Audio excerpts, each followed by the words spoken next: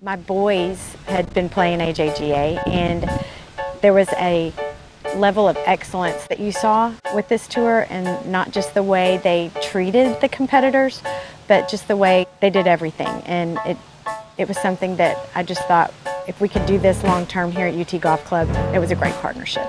Jordan Spieth makes our tournament special. When you have someone that's accomplished what he has so quickly and was within the last 5 years playing AJGA, it's just the fact that he was so close to what these young men and women are doing. That's the Jordan Spieth aspect is what makes our tournament special.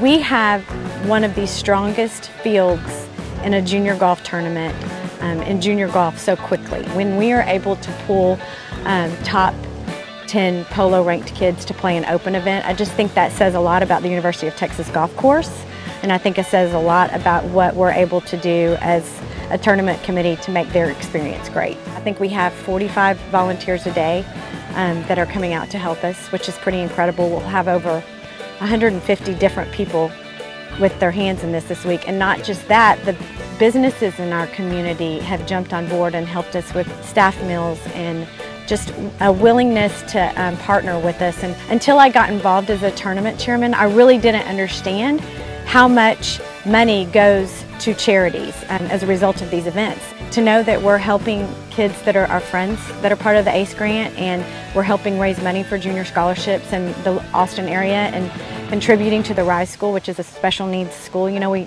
it's pretty cool that we're not only one of the best junior events, but we're also raising a great amount of money to benefit those in need.